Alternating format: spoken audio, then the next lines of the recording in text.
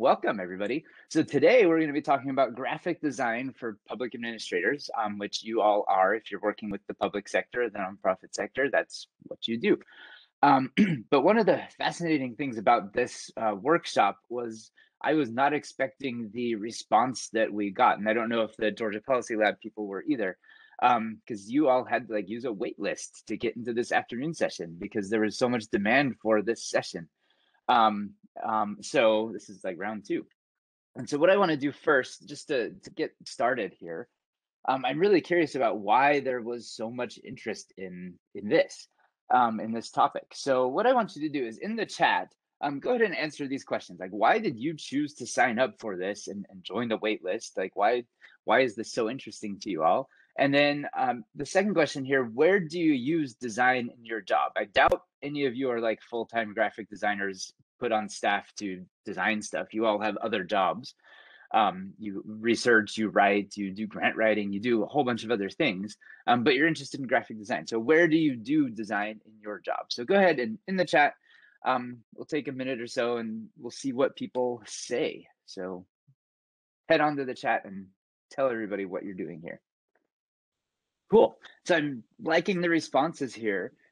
There's some common themes here where you care about communication. There's something about well-designed objects, whether it be slide decks or videos or reports or annual reports or whatever, that somehow makes things more engaging.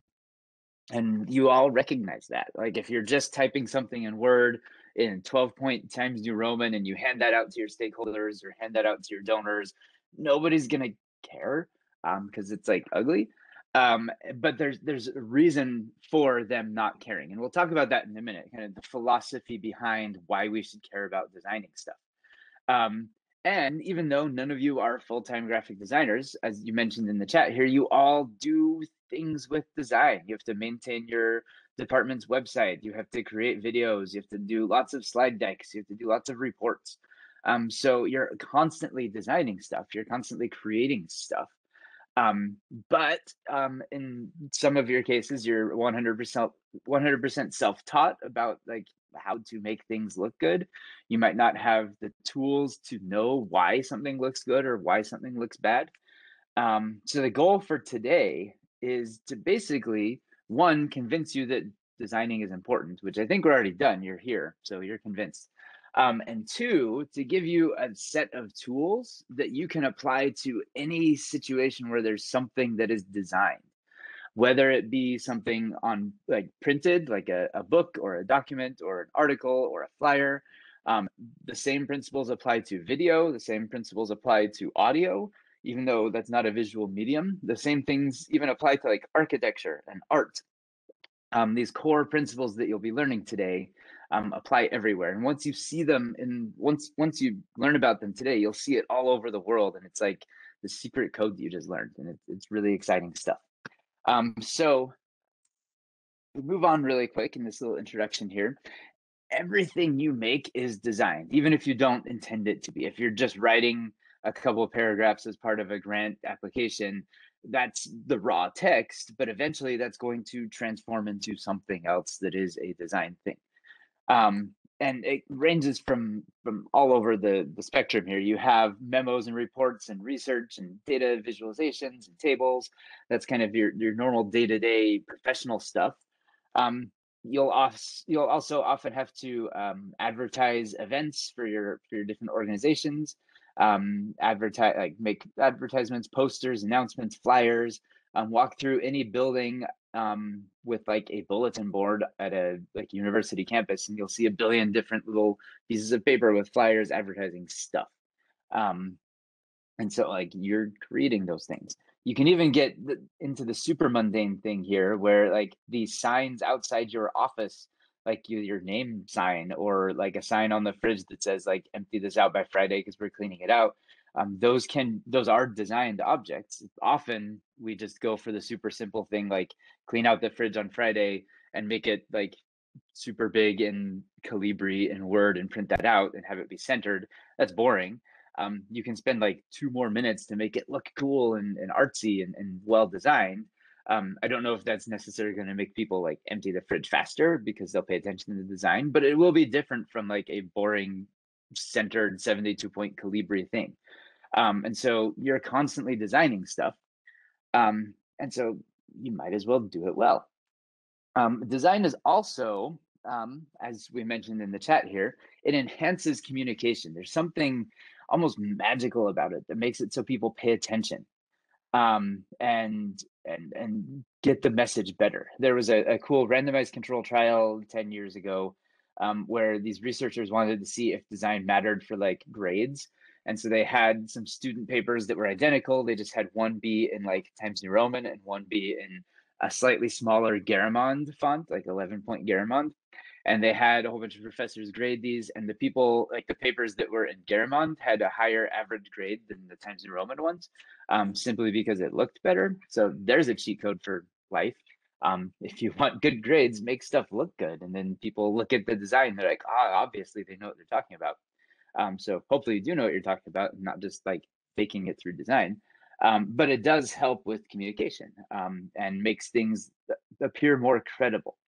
And we'll talk about kind of the philosophical reasons for that. But one reason is that it takes the audience's needs into account.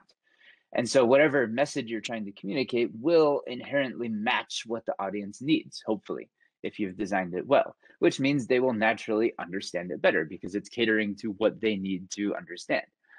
So that's a good thing. It also exudes professionalism. People will like believe it more. That's the whole Garamond idea. Or making the fridge sign be all fancy and modern instead of 72-point Calibri. And then finally, good design is fun. Um, Part of the reason I fell into this world of design like 15 years ago was because I was procrastinating and was just like changing fonts, and then I was like, hey, this is fun. And so then I started looking up how to do things even more professionally, and then I was like, how do people make books? And so I started looking into book design, and I started taking classes in it, and now I'm here. So it's fun, and it's kind of addicting as you start getting into it, where you start seeing design everywhere and you want to start throwing everything at it, which is kind of fun. So my background for this, like why is a professor of nonprofit management and statistics and economics, talking to you all about like art and design? My background is I majored as an undergraduate in Italian literature and Arabic, and had no background whatsoever in anything quantitative. My goal was to go get a PhD in history and be a history professor and do stuff like that. But then the recession happened in like 2010, and all my plans died, because of that. And so I ended up getting an MPA, not even knowing what that was, but knowing that it was important for like working for the State Department or USAID, because I wanted to go to the Middle East and do stuff like that. But as I was doing my MPA, I realized that I still wanted to keep doing the design stuff that I had been doing as an undergrad. Where as an undergrad, I was doing lots of academic print design, like book design and article design, lots of web development stuff. And so I started incorporating that into my own like regular policy research type stuff because of my background. So like this print design stuff, for instance, we were like, I did this book here, was the side-by-side translation of, this is an Arabic translation of some medieval Greek text. I have no clue what it's about, but I was in charge of making it look pretty. So that was my job. I have no clue what this was, some philosophical text about medicine or something. I still do book design and graphic design. This is from a book I did for some nonprofit press recently, where like I still dabble in this stuff. And the fun thing is that even though like I have this background in design and humanities and literature and all of that stuff, but it has informed the research and the approach I take now. So design is still part of my research process. This is probably like super nerdy and extra, but like every research project I start, like the first half hour of doing the research project and considering it, I go and find a color palette that I want to use throughout the research. I find good contrasting fonts that I want to use. I kind of make a style guide for the project, which is, yeah, probably too much, but it's fun. And so like every one of my projects has like a distinctive visual fingerprint, I guess. I do the same thing for my classes for the former students here. I have like every class has its own color scheme and a logo that goes with it. Super, super nerdy there, but like it looks good. It's better than like a boring syllabus. So that's what I do. And you can all do that too, because this design stuff is fun again, and it helps with communication. So the plan for today, for the next couple hours here, we're going to start off talking a little bit philosophically, again, about why we should care about this. This is also to help you defend yourself in the future when people say, quit formatting this stuff, just give me an ugly document because nobody cares about design. People care about design, and we have all sorts of philosophy explaining why. And so we'll talk about that. Then the important part is this section here, where I will give you a toolkit for creating beautiful things, creating well-designed things correctly. For those of you who are self-taught and you just are kind of stumbling into this, this is kind of your foundation, a framework that helps you organize critiques of designs and your own process for designing stuff. So it's really cool, really powerful, and easy to remember. Memorable acronym we will come up with. And then for the last half of the workshop, we're going to practice using these tools. In little workout or breakout sessions, I will have you redesign an ugly flyer using Canva, which is a free online software that lets you design stuff. And then you'll also get to play around with designing text in Word, because most of you do writing in Word or Google Docs or some sort of word processing software. You can still make beautiful designs even without like fancy Adobe tools or with Canva. You can do it with Word. And so I'll give you the tools to do that as well, which should be fun and exciting. Finally, all of the materials for this workshop, all of the slides, all of the examples that we'll be doing, all of the different design pieces that you'll be using when you redesign flyers, everything is at this website here, which I'll also put in the chat here. It's just a standalone little website that has all the materials you'll need. It also has a whole bunch of other resources, like links to websites where you can download fonts, where you can find good combinations of colors. You can find stock images and stock photography and a whole bunch of other stuff. So bookmark this thing. It's hopefully will be a good resource for you. So it should be in the chat now. If you want to just click on that, it should take you to where you need to be. So with that introduction, we will start talking about the philosophy of design really quick. So while I bring that up, if you have any questions, put them in the chat and we'll answer them. Any comments, any whatevers, while I pull this up. I have to rearrange screens and stuff. So feel free to ask whatever questions you have while I pull this thing up.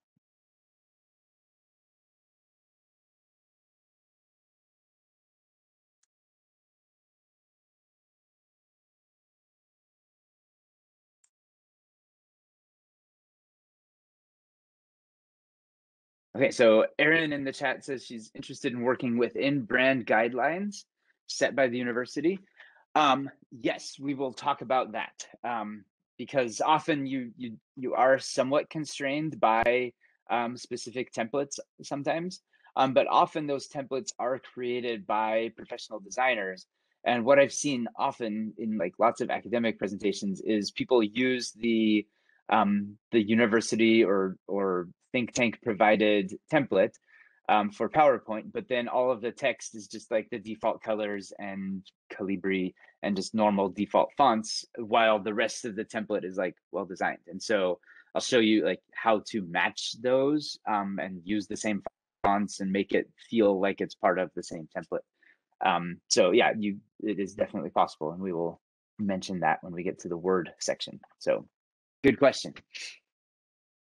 Okay, so let's briefly talk about why people care about beauty in things and what the relationship is between truth and beauty, which is kind of a strange relationship here. So one of the most common questions or pieces of feedback I get from people who have never done any sort of artsy humanities design type stuff is stuff like this. Especially this comment right here. You'll hear this a lot. Like, I don't need to waste time with design. my data and findings will speak for themselves. And so the point here is you just write the paper, do whatever default colors come out of Stata or R or SPSS or whatever you're using, and whatever truth you have found and discovered in your research will just speak for itself because it's there in text, which fine. But as we'll see, like there are better ways of communicating that, and the data and findings don't necessarily speak for themselves. They need some other aspect behind them in order to get that information communicated to some audience. Other things like Avatar here, the movie with the blue aliens from like 15 years ago or whatever. For whatever reason, they chose to use papyrus, this ugly font, as the closed captioning font. Whenever aliens spoke, that was like how it was translated. And people made fun of it because one, it's kind of an ugly font, and two, it's hard to read, especially on screen when it's like yellow. So like, but if you don't understand typography, then you just throw whatever font you want. In Comic Sans, yay, that's great. So we should care about this stuff though, because my main argument here is that good design enhances truth and enhances people's understanding of truth. Just having text is fine. There's something in there, but without being able to communicate that something to other people, they're not going to understand it and they're not going to act. They're not going to change. There's not going to be kind of an adoption of new truth or anything like that. You need something behind that to kind of convey that truth to an audience. So briefly, what is this truth stuff? The tricky part here is like philosophers have been arguing about this for thousands of years. What is truth? There's lots of different types of truth out there. One is this idea of like core principles of the universe. Gravity is truth, I guess. Gravity is this universal constant. It works all over the place. That's why we're standing on a planet right now. Like gravity is a thing. So it's a truth. Underlying trends in society, those can be truths. If you're doing any sort of policy research, like the Georgia Policy Lab here researches poverty and precarity. And so there might be research about whether or not a specific public program like Medicaid or WIC helps improve child poverty or decrease the negative effects that come from childhood poverty. And so you'll do all sorts of cool research and stats, and you'll find some sort of treatment effect, an average treatment effect maybe through causal inference. And you'll have a specific number.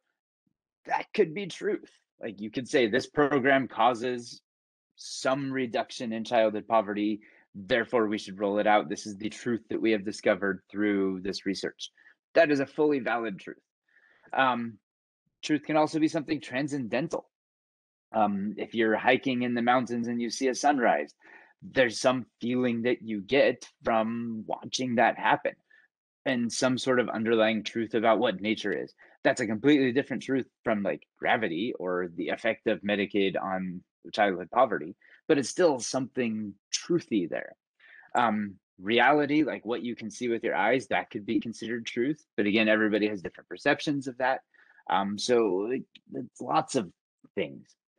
So how do we find out what this truth stuff is? This is also tricky. There's no one way to discover these things. Often people like to rely on this avenue for finding truth, this idea of science. So this guy here, Neil deGrasse Tyson, he's a astronomer, not astrologer, astronomer, who has a PhD in astronomy. He's all over like TV shows about nature and science and stuff, and he has a big Twitter presence. But often he has these statements here. It says like the good thing about science is that it's true whether or not you believe in it, and that science is the only way to discover truth about anything. He'll often on Twitter criticize movies for not being scientifically accurate, therefore not good, and he's kind of a curmudgeon sometimes. But while this is good, and we learn about the scientific method in elementary school, like create hypotheses, test hypotheses, whatever comes out of that scientific process machine is therefore truth. That's an overly simplistic way of looking at how we find truth. It's not the only way. This is something called scientism, where science is the only objective means by which society should determine values of stuff. And so if we live in a world of scientism, then science is the only way to determine if something is good. So gravity only exists because science has discovered it. Medicaid only exists because it is evidence based, and that's the only way we can understand, like, that's the only way we can implement policy. If all policies had to be evidence based from the start, we'd have very few policies. Lots of policies are just kind of experimental and not necessarily based on science at the beginning. Transcendental feelings of like looking at a sunset or a sunrise, there's maybe science there, like certain colors activate endorphins in your head or something. I don't know. But there are other avenues for discovering truth beyond just raw science. For instance, you can rely on art and music and literature. Religion offers truth. Nature offers truth. And the interesting thing about these avenues for truth is that often these are not connected to fact. Gravity is a fact, sure. But here, for instance, this little girl comes from a French novel from the 1800s named Les Miserables, which has like a super famous musical about it, and there's been all sorts of film adaptations about it. It's kind of entered American popular culture as this story about like injustice, and how like emphasizing the plight of the poor. Cosette was not a real person. She never existed. Nobody in that book ever existed. Jean Valjean, the main character who stole bread and was imprisoned for 19 years, was not a person. And so if you're Neil deGrasse Tyson, you say, well, we can discount that because it's fake and they're not based on reality. But it still teaches truth. It teaches truth about human nature. It teaches truth about how we should reform justice systems, and incarceration and other things like that. We can learn that from this book, which is not factual. King Lear, it's a Shakespeare play. Lear was never a real person. None of his kids were real people, but we still learn important truths about human nature, and senility, and give your kingdom to angry daughters or something. There's truth in that. Beethoven's Ninth Symphony has like notes, sure, but there's also something like transcendental about hearing it. When the Berlin Wall fell, there was like a unity concert in 1989, 1990, where they played the song between the two Germanys, and it was like this huge emotional experience, not because of factual things that were happening in the music, but because of something larger. And so you can pursue truth even if it's not connected to fact. Um, so this claim right here is kind of scary, but also true here. Just because something is factual does not make it truth, and just because something is truthful does not necessarily mean that it's factual. They're not necessarily connected. So if that's the case, where does truth come from if you're living in a world with no facts? If you're trying to find truth in art or in literature, where does the truth come from there? And my argument here is that it comes from this idea of beauty. And it's not my idea. I'm not making this up. This is like Aristotelian ethics and philosophy from like 2,000, 3,000 years ago. Like, this is not super revolutionary. This idea comes from this idea of rhetoric, which if you took English classes back as an undergraduate, there's this idea that all created objects, whether it be texts or art or whatever, have something called a content and have something called a form, which has lots of different names throughout time. This is logos and lexis, if you remember from English, if you're an English major, where the content is kind of the nugget of truth itself. So in Les Miserables, this is like, we should care about human justice. That is the core content. The form is how that content is then communicated to people so that an audience can understand that core nugget of truth. If you are doing a research project finding the average treatment effect of Medicaid on poverty, the content there is that average treatment effect. That's your number. You have content. The form, though, matters substantially. You can't just throw raw content at people. They won't understand it. Jean Valjean or Victor Hugo, the author of Les Miserables, could have just written an essay saying, be nice to criminals and don't put people in jail because they steal bread. That's the core. That's the essence. He could have just written that and published it, but it wouldn't have long-staying power like it has had. The reason it does is because it has a specific structure and form and beauty to it. And that is what makes things more convincing and more long-lasting. So beauty matters, even for things like average treatment effects of Medicaid. So in general, combining these two things is where we find truth. So we have the form or this art, and that's how we translate that content to different audiences so they can understand it. So in the end here, truth comes from this combination of content and form in a way that makes it so that it feels good, it feels right, it feels accessible, we like it because of that marriage between content and form. So even if you have raw facts and you just have a table or you have a regression output, you can't just throw that at people because it's missing the form, it's missing the beauty. And so you need that beauty here. So in conclusion for this little section here, basically beauty shapes the form of the stuff that we are creating and communicating. So we need to understand how to create this beauty. Otherwise, we're just going to be throwing regression tables at people and nobody cares about those. So how do we do that? That is the next little section here. So while I switch, if you have any questions, feel free to put that in the chat while I bring up the next little section about how to create this beauty stuff and start giving you your toolkit for communicating better, which is why you are here.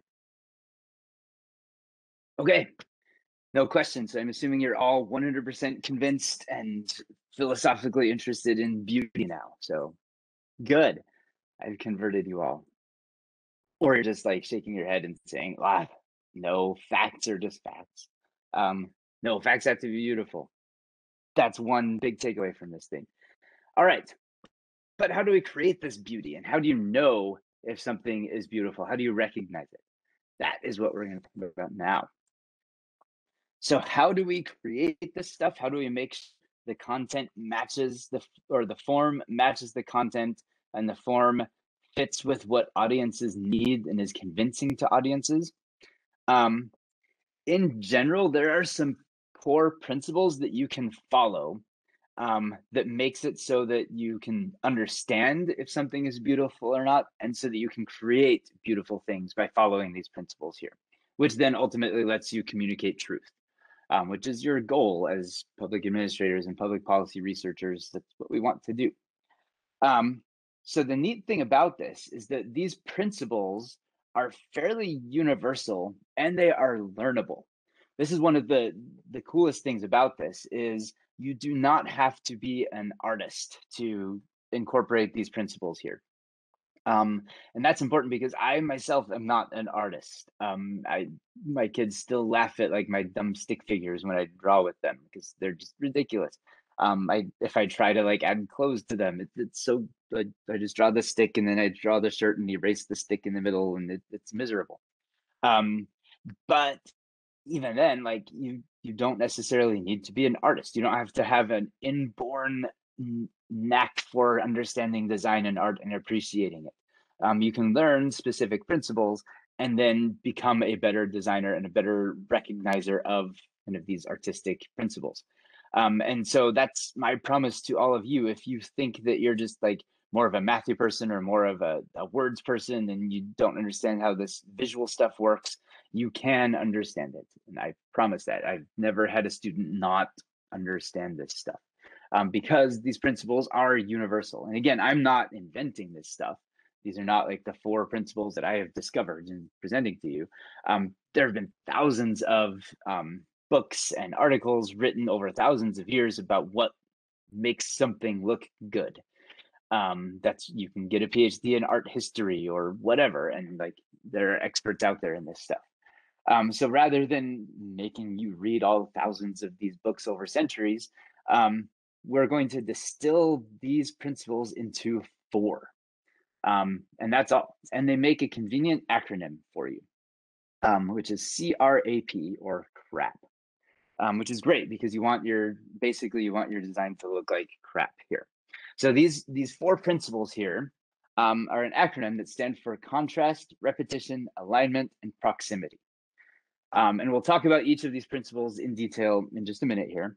But the reason this is cool is that it is basically a checklist that you can go through. So anytime you see some sort of a designed object, whether it be a flyer or a book or an article or a movie or whatever, you can start running through this checklist and say, how does this flyer do with contrast? Is there a lot of contrast in it? Is the contrast weak? What could be improved? How does it do with repetition? Look for the different repeated elements. How does it do with alignment? How does it do with proximity?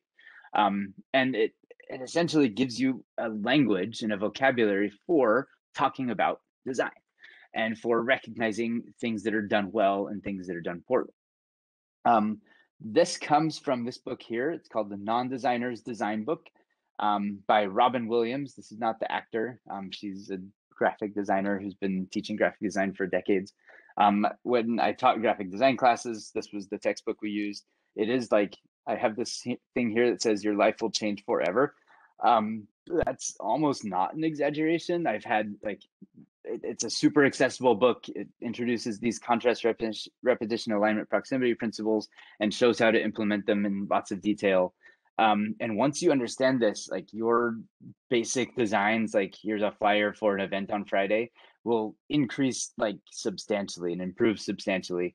I've had students who were just like, they had regular jobs doing like analysis or just stuff in their jobs. And then they decided, they went through this book and then started creating new design things like flyers and Instagram images and Facebook images and stuff. And then they've been like promoted to PR and now they're doing all sorts of like really cool stuff because they understand design principles, even though they're not like formally trained graphic designers. Like the principles here are super easy to catch on and they give you a lot to work with and get you like 99% of the way there when you're creating cool stuff. So that's what we're talking about here, these 4 principles.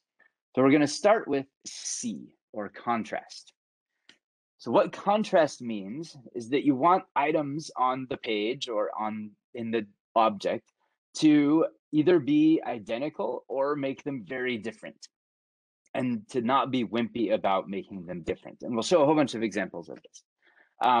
And so there's lots of ways that you can incorporate contrast into designed objects. One really easy way is through fonts. You can have something called typographic contrast. With fonts, you can mix and match different families of fonts. So you may have noticed this just over time as you're doing, as you're changing fonts in Word. That was like one of the first things I remember back when I was like 8 and we got Word, and I was like, oh, I can make this curly and I can make this like comic booky. That's awesome.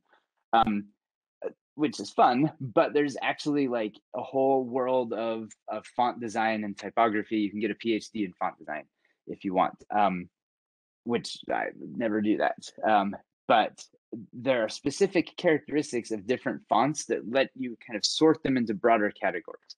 And so it's mostly based on the shape of the letter forms here. So if you look at the P here in Sphinx, if you look at the very bottom of the P, there's kind of almost like a foot, little flourishes that come off of the P. Those are called serifs.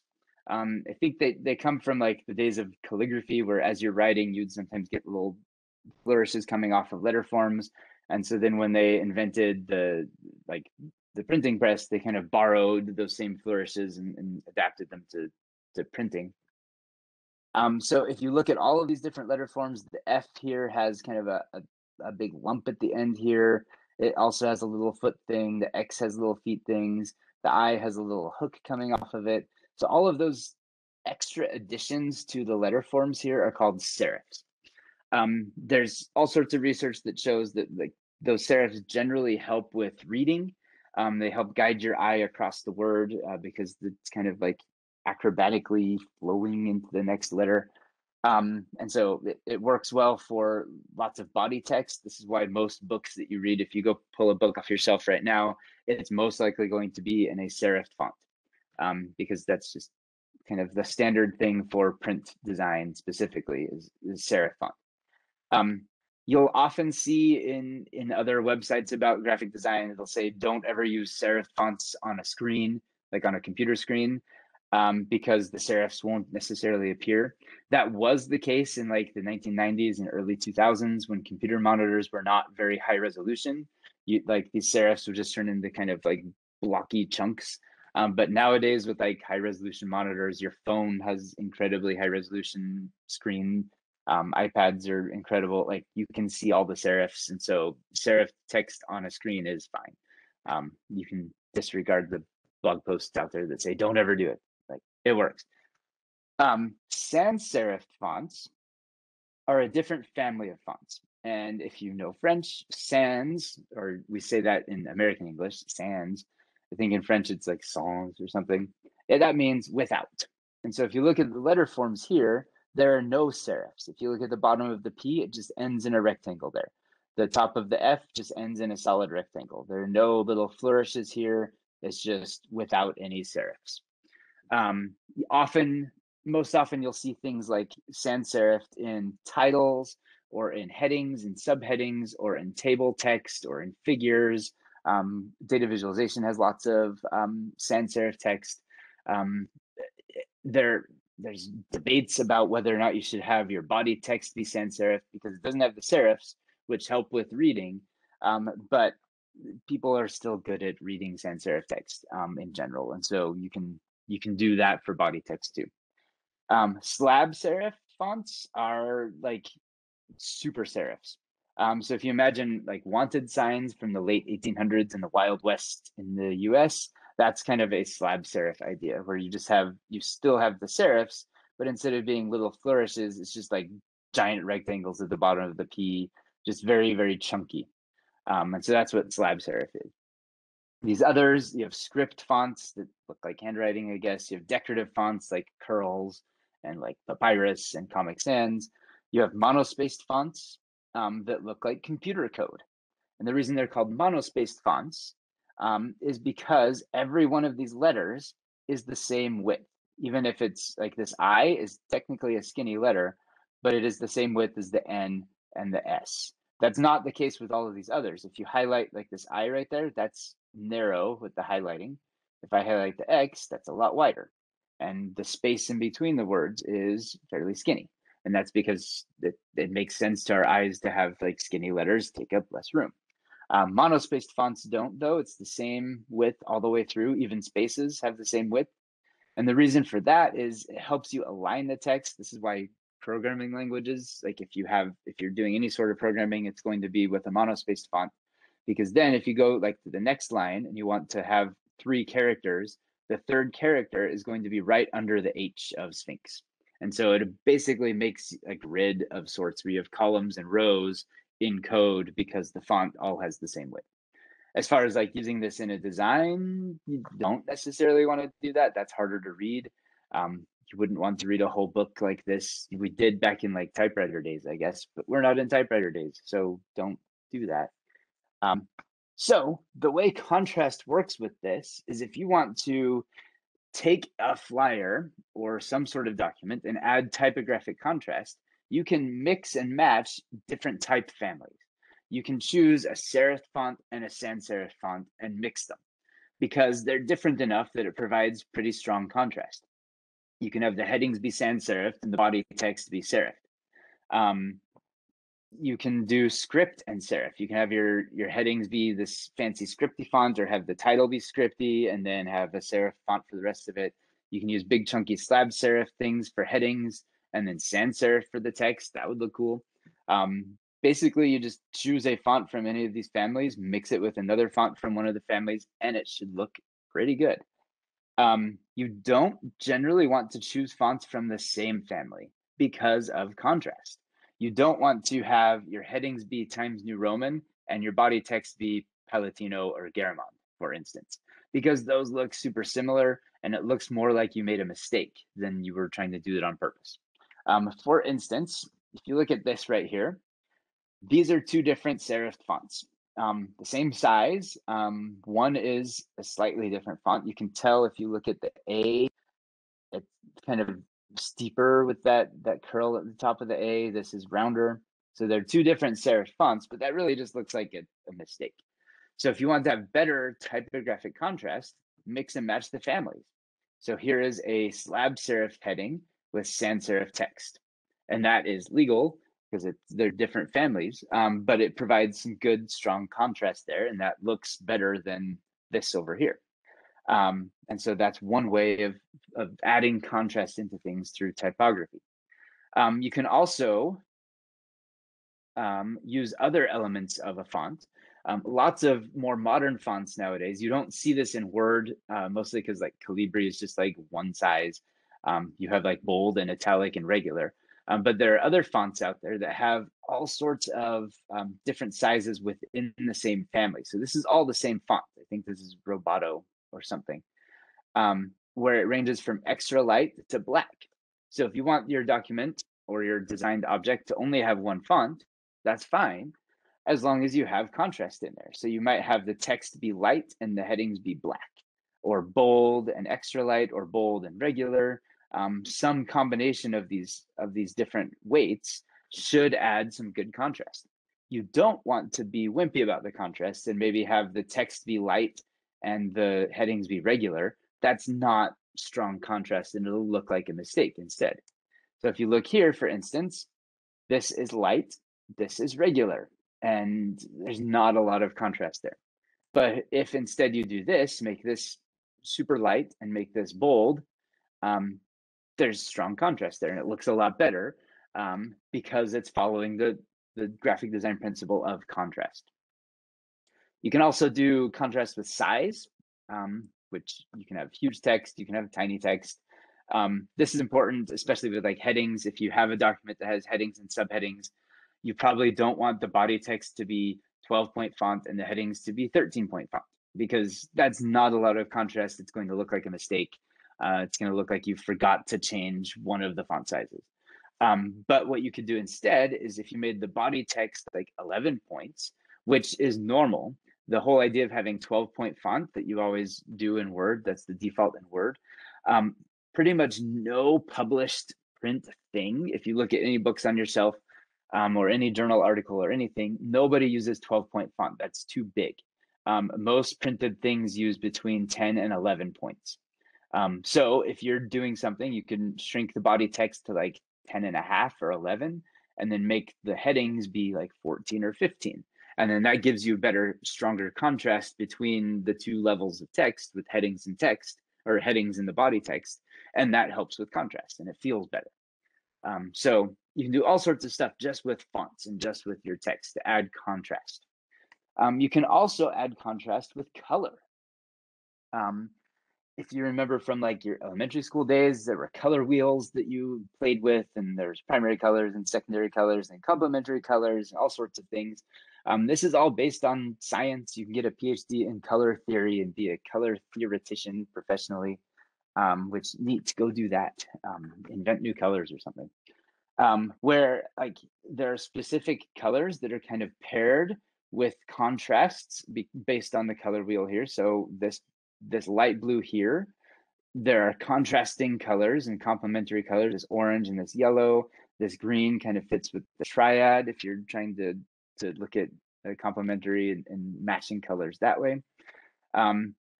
Color theory is tricky, mostly because we generally don't have an intuitive understanding about how the color wheel works. I don't. I've been doing this for like 15 years and I still like just guess with colors. And so one really cool tool that exists is Adobe has a thing called Adobe Color, which is a separate website. It's free. You can go ahead and go to color.adobe.com if you want to see what this looks like. So let me show you what this lets you do. So what it lets you do is like this triangle right here, that is kind of the base color for this palette. And so I can drag it around. And let's say I want my corporate color, for instance, like in the logo of my organization, we have this red, and we have to use that red because that's what the corporate people say to do. But I want good contrasting colors that work well with that red. So what I could do is change these different harmony rules. So right now it's using this analogous rule. So it's choosing similar colors based on color wheel physics. But then I can switch it to monochromatic. So this gives you different shades of that red. So maybe I could use this light red and this dark red, and that adds contrast, or this super dark red and that red, that adds some contrast. I could do a triad of colors. And so there's the corporate red, but then there's a good contrasting blue and a good slightly darker red and a good bright yellow. Like all of those fit based on physics and light and how it works for creating good contrasting colors. You can create complementary colors. You can do split complementary colors, double split complementary colors. So there's a good, that's kind of an ugly palette. I don't like any of those colors except the red. So you can actually adjust, you can kind of drag this around. You can drag specific ones around. If you go to custom, you can just move one. So if I don't like this green, I can kind of fudge it and say, I want a different green, and it's close enough. So there's all sorts of cool tools here for doing that. There's also this cool thing where you can click on extract theme. And if you upload a picture, for instance, this picture of Atlanta, it uses fancy algorithms to determine kind of the 5 most important contrasting colors in the picture. So if you were in charge of making some sort of design based on Atlanta and your organization said use the stock image, upload the stock image here, see what colors it spits out, and then use those or adjust them. You can move them around a little bit if you don't like the ones they gave you. And now you have a cool palette, specifically like it feels like nighttime Atlanta, which is neat. Another cool thing that Adobe Color has is accessibility tools, which is really important because 8% of the population, or 8% of males, only 1% of females have some form of color blindness. And the most common one is red-green color blindness. It's called deuteranopia.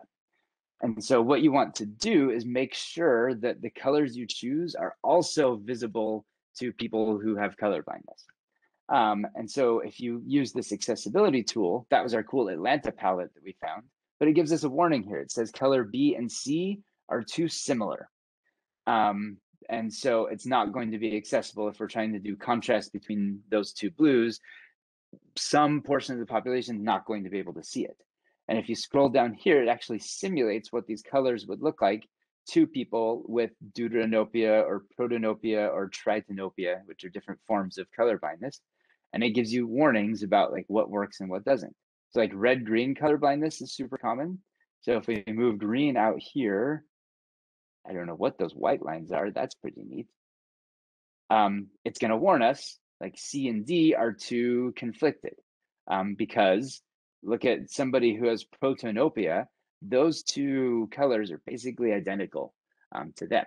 And so you want to make sure the color palette that you choose or the colors that you use in the design kind of fit accessibility standards. If you work for the federal government, this is often a step for any public facing document that you create that has to go through kind of a regulatory process where you check and make sure all the colors are accessible to a wide range of different types of color blindness. And Adobe Color helps you with that. They also have like trending palettes. You can save palettes that you've created. People can borrow the palettes. This is like Facebook for colors, I guess, which is neat. So here's a whole bunch of palettes people have made. Beautiful. And like corresponding pictures. Great. You can see which ones are trending too, like on Instagram. Great. So Adobe Color is cool. I'd recommend you just play around with it, check it out. It's a fun little tool that you can use specifically to create contrast and to choose good colors that create good, strong contrast.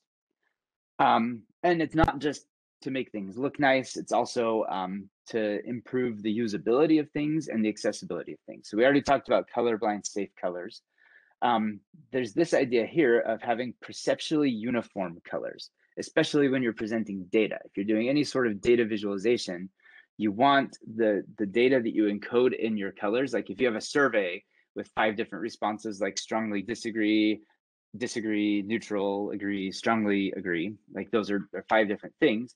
You probably want the colors that you map onto those bars if you're doing a bar chart to also encode some information. So you want the distance between strongly disagree and disagree to be the same color distance that it is from disagree to neutral, and from neutral to strongly agree, or up that whole range. And so there are tools that help you with this.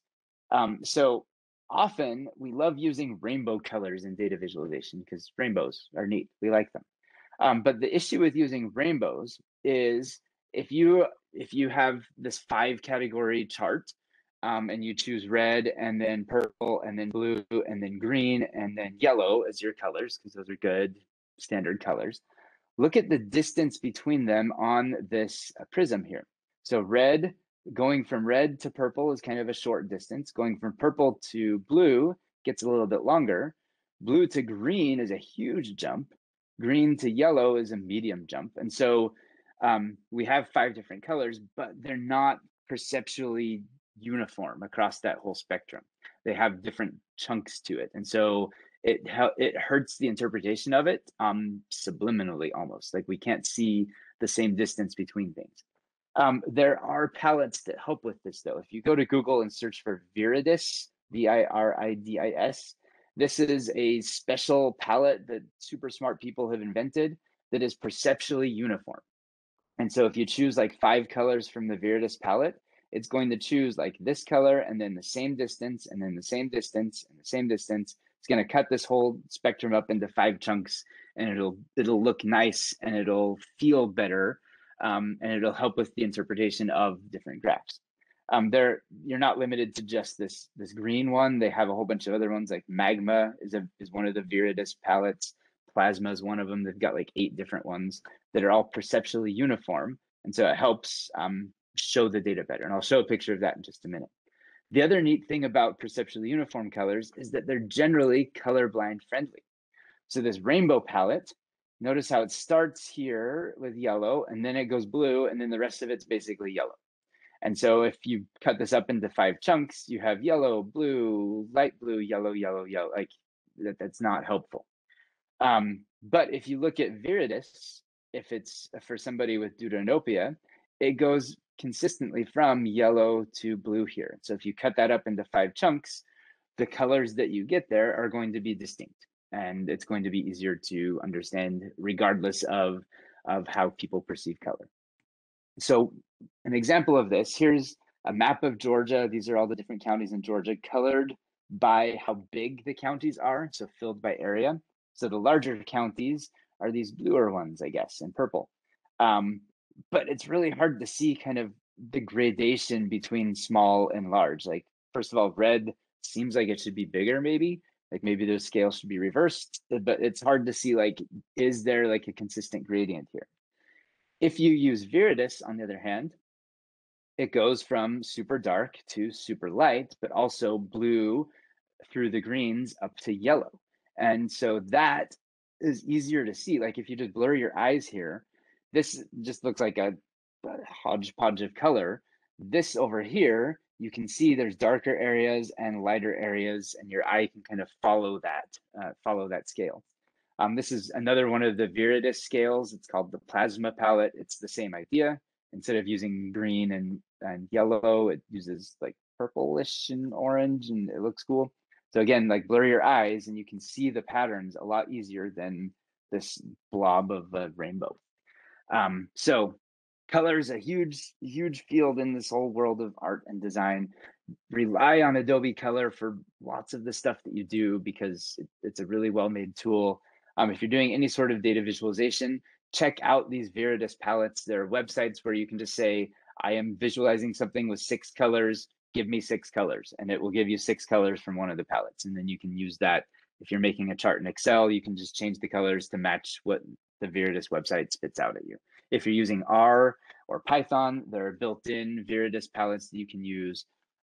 Stata doesn't. You would just have to use a website and take the colors out of the website and use them in Stata. But you can do all of this stuff. So that is contrast. That was kind of the biggest chunk of the acronym that we have with CRAP, with contrast, repetition, alignment, proximity. And contrast is kind of the biggest, most complicated field there. So we saw that we can add contrast with font families, with font weights, with sizes, with colors, and we'll see a few other ways that you can have contrast too. So let's look at repetition next, the R in CRAP. This idea is fairly simple. This just means repeat something throughout the entire piece. So if you have a whole bunch of headings in your document, make sure all the headings are the same. Like, don't have one be a sans serif heading and then the next be a different sans serif heading and the next be an even differenter one. Like, just use the same sans serif heading. It helps tie the whole document together. If you have some sort of layout, like you have text in one area and images in another area, keep copying that throughout the document, or do minor variations of it, like mirror it or something. But you want to kind of repeat that same idea that you have. You can repeat all sorts of things. You can repeat colors. If you have a document where you're using blue, just use the same blue throughout, or maybe two blues that contrast, like a light blue and a dark blue. But don't use a light blue and a slightly lighter blue and a slightly darker blue, because then that breaks contrast and it breaks repetition. It breaks both C and R in our CRAP guidelines. Fonts, repeat those.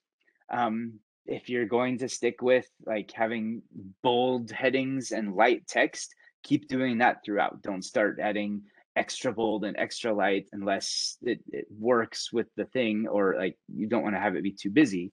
You do want to repeat things. If you have some sort of graphical element, repeat that.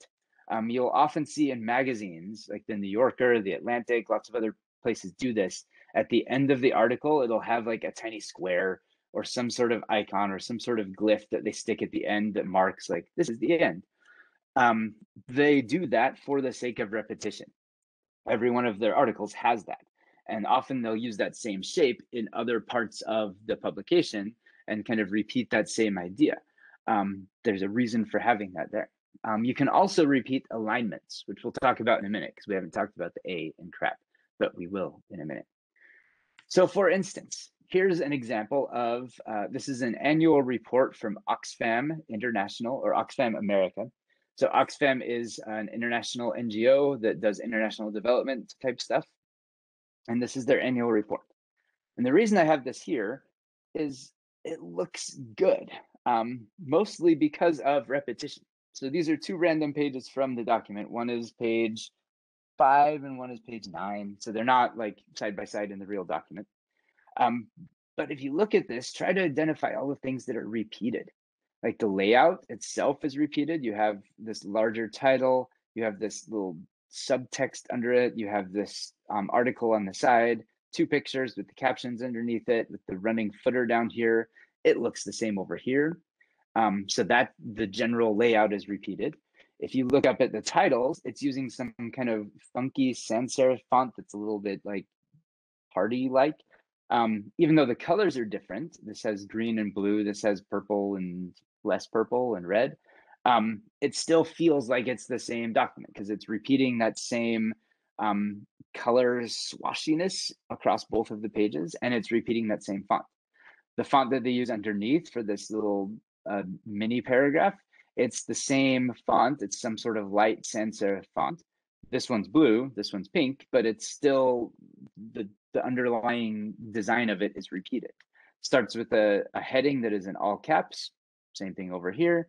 Everything is left aligned. The captions are all left aligned. Everything's just kind of repeated. And it feels good. You look at this and you're like, wow, that's well designed. And it's mostly because of the R in CRAP, where things are repeated nicely throughout the whole document or throughout the page. Okay, alignment, the A in CRAP. This one's fun because it's also fairly easy. And once you realize how it works, like you'll see it everywhere. So the concept of alignment is that anything on the page should generally be connected to something else on the page. Everything needs to be anchored somehow. And you don't want to have just like free flying things that aren't really aligned with anything. So an example of that is this picture here. This is from some electrical engineering textbook or something. So if you look at this, like it's nice. It's got some good contrast here. This example 6 text is bold. This is light. It's sans serif. It's a good font choice. Great. The main issue here, though, is alignment. And the neat thing about alignment is you can actually, like what I recommend, if we were in person, I would have like papers. Print this out. You can actually draw lines to see how things are aligned. So if we take the E, the edge of the E right here, an example, draw a line down, this is one of the alignments that we could potentially use. Here's another alignment, the edge of this box here. Here's another alignment. Here's another one. And here's another one. If we look at horizontal alignments, we have the bottom of this text, we have the bottom of this text, we have the bottom of this box, we have the bottom of that box, and we have the bottom of that box. So if you count those up, that's a ton of alignments. So if we want to follow the A in CRAP, all we have to do is try to share as many alignments as possible and to get things to kind of be anchored. And so it's fairly simple. All we really have to do is rearrange the stuff. And if we do this, that's all we have to do. Like, we didn't change any fonts, we didn't change any colors. All we did was just kind of rearrange stuff so that it clicks in with other things on the page, and it makes all the difference here. Where now we just have one nice strong alignment over here. These things are aligned at the bottom. Everything just kind of fits. If we wanted to start adding other elements, like maybe we wanted the logo of an organization here, we could put that maybe in this blank spot, but I would probably try to make it so that the left or the right edge of it aligns with this line here, and the bottom of it aligns over here. So it kind of fits in that corner and feels nice and anchored. Another thing I might try to do is this percent actually kind of goes beyond, like, there's that, and then it goes out to there. I might like break the line like right before one, and so 1% would go down onto the next line, so it's not going beyond that alignment. There's a question in the chat about, should we justify text? Sometimes. So just the reason we have justified text is for the sake of alignment. If you ever look in a book, most books are justified. And so there's hyphens to make it so the lines aren't too spacey. But because it's justified, it feels like one solid block of text. And so that means you can, like, you'll often see in a book, if you look at the outside edge where the words are ending, the page number for that page will probably be aligned with the side, like the end of the text, because it basically makes a block. And so for the sake of alignment, that fits really well. So for print, I recommend, like, if you're doing some sort of nice print thing, justify the text. If it's longer text, because that lets you create kind of text blocks on the page. If you don't have a lot of text, then justification isn't necessary. Like, if this was justified right here, this area, it's already kind of unbalanced. Like this, if it was fully justified, this closed would come all the way out to the edge, which would add a whole bunch of unnecessary space between those words to kind of stretch it out, and that would look weird. So you don't want to justify that. But if this was longer text, like a whole paragraph, I'd probably justify that and make it align with kind of the outside here. As far as online, that's trickier, and it's only because of technological limitations.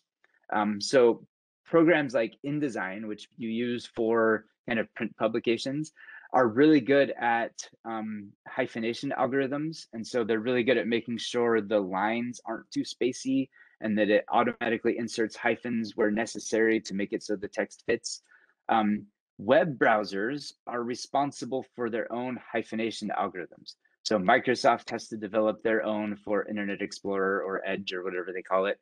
Firefox has to invent their own hyphenation system. Chrome has to invent their own hyphenation system. Apple has to do their own through Safari. And so as a result, it's not always 100% consistent. And sometimes the lines will be too spacey. Sometimes the lines will break funny, won't hyphenate consistently. So I generally don't do hyphenated stuff on the web. And if you look pretty much anywhere on the web, like Washington Post, New York Times, Vox 538, nobody really justifies there. Also, just because there's too much variation across browsers. But in print design, definitely lots of things are justified. And it's because of alignment,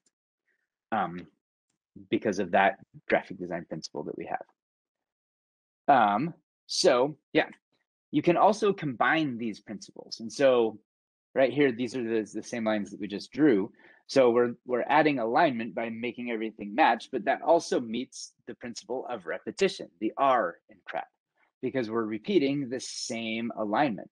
So everything shares the same left alignment, and everything shares kind of the same top and that top alignment. So you can combine these principles.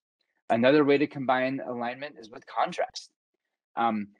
Very often, most likely because that's how we've been taught in like high school and college, is you center your titles and you have your text be left aligned, um, which is fine. That's what like the Chicago Manual of Style says to do in manuscripts. That's what APA says to do. That's what MLA says to do. Everybody does that. But it's not a very strong contrast. We have a center alignment right here, and then we have a left alignment right there, which is fine. We have two different contrast or two different alignments. But if we want to be not wimpy about it, you can be like super contrastful and maybe have this part be right aligned and this part be left aligned. And so what that ends up looking like is something like this, where the chapter number and the chapter title are right aligned. And then the text itself here is, in this case, left justified. So you can see the hyphenations here, the hyphenation here. This will look different depending on your browser again. Like your browser might not put a hyphen right here at the ADI dash. It might do something else. But you can see, because it's justified, it creates a nice strong alignment right there. If I was going to add a page number, it'd be probably somewhere like there or down here at the bottom of the page, but aligned, sharing that same alignment there. And it adds good, strong contrast. You have super far right and super far left, and no kind of middling center. Centering is fine, but if you're going to center stuff, I generally recommend not mixing it with left and right, but like going all in and having the whole thing be centered for the sake of repetition, because it's hard to get good contrast between left and center or center and right because they're too close to each other. So that's contrast, or CRA. That was alignment mixed with contrast. So the last letter in our acronym is P. And this one's pretty easy too. This is proximity, which means you just group things that go together and try to create a visual hierarchy of sorts so that when somebody looks at the object, they know where their eyes should go and what is the most important piece of information, what's the second most important piece, etc. So you can do this lots of different ways. You can add additional white space. You can use different colors. You can use the other elements of CRAP. You can use contrast, repetition, alignment to make some sort of grouping so that it's easy to understand what's going on. So this is an example of bad proximity. It's fake business card here. You look at it and you say, like, the organization, the company is named Mermaid Tavern, I guess.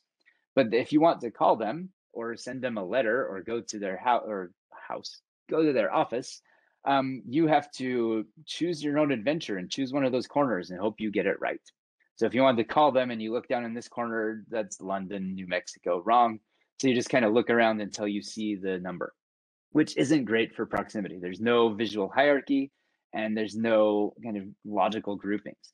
So if we just rearrange it a little bit and make everything centered for alignment's sake, that works really well. That has good proximity. This is the guy's name and his company, and there's the contact information.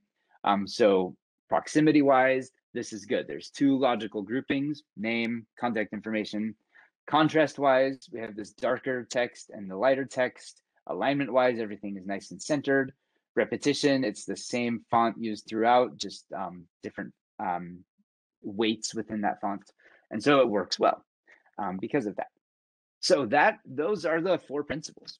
As long as you know those and get practice implementing them and recognizing them, you should do well. So these are the 4. We have contrast, repetition, alignment, and proximity.